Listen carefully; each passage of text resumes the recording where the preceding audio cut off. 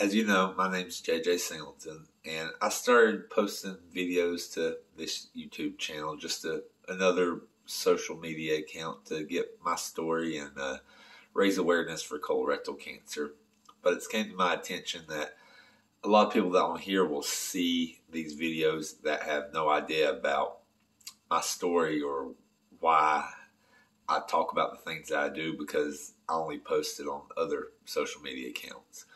So here's going to be kind of an outline, like highlight of my whole journey with cancer and everything that's came with it. And if you want to know anything else or me go into more detail about something, just let me know in the comments.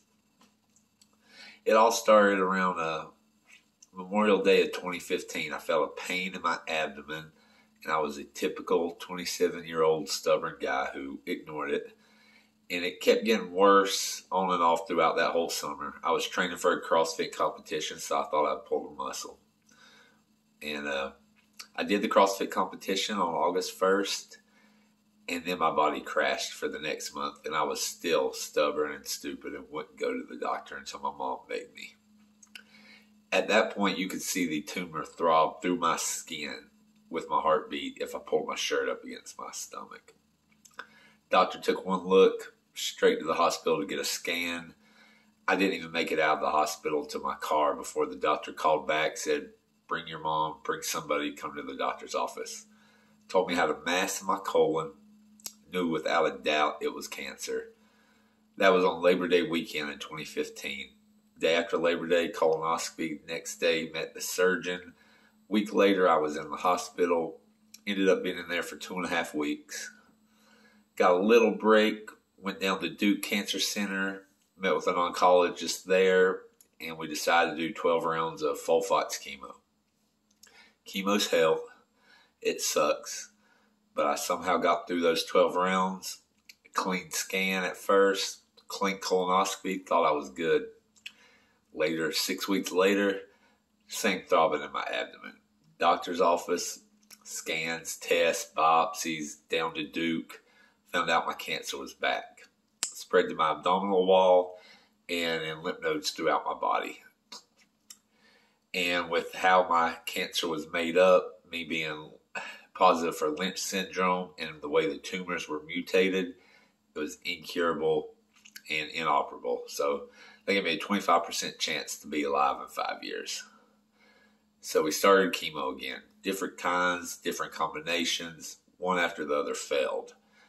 I was on my last chemo option and it failed, and they were like, "You have 2 options, hospice or this clinical trial."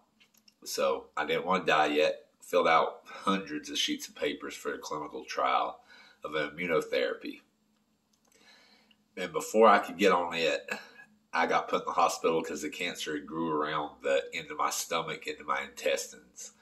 So that caused me not to be able to digest food. Whatever I ate would just sit in my stomach until I threw it up. So I went to the hospital, was in there for a month before they realized that they could feed me and nourish me in TPN infusions. Got everything I needed, hydrated food, nutrients, minerals, through a 12-hour infusion at night. Or 15-hour infusion, sorry. It's been a few years since then. But so we did that. I started the clinical trial.